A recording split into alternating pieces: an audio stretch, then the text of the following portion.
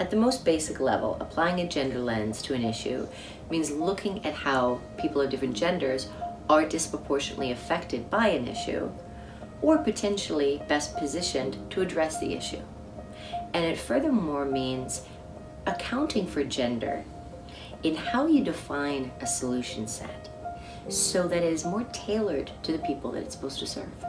Dalberg is a group of change makers, and we're all here to work towards a more inclusive and sustainable world where all people everywhere can achieve their fullest potential. Building such a world is impossible without effectively leveraging the strengths of half of the population and effectively addressing their needs.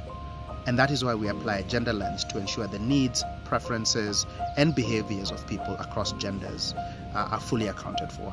And more fundamentally, taking a gender lens means analyzing how the issue and our efforts to address it affect power dynamics between genders.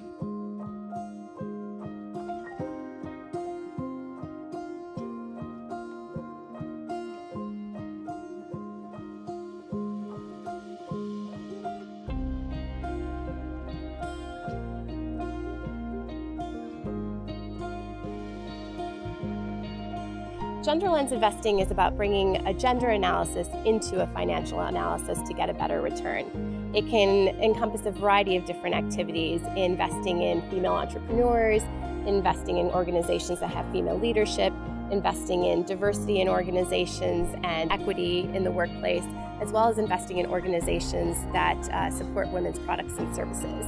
A lot of different investors have been entering into this space, both in the public and private sector, over the past couple of years.